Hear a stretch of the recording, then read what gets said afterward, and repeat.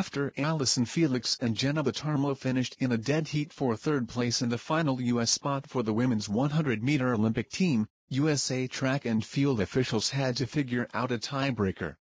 They released procedures on Sunday night, and they are both thorough and a little weird.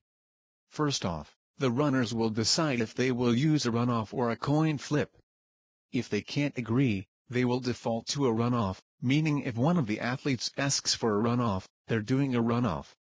It gets more ridiculous if the runners default to a coin flip. USATF shall provide a United States $250 coin with the image of George Washington appearing on the obverse hub of the coin and an eagle appearing on the reverse hub of the coin. Each athlete shall inspect the coin to ensure the obverse and reverse hubs of the coin reflect the images of George Washington and the eagle, respectively. The athlete with the highest world ranking according to the IAAF rankings as of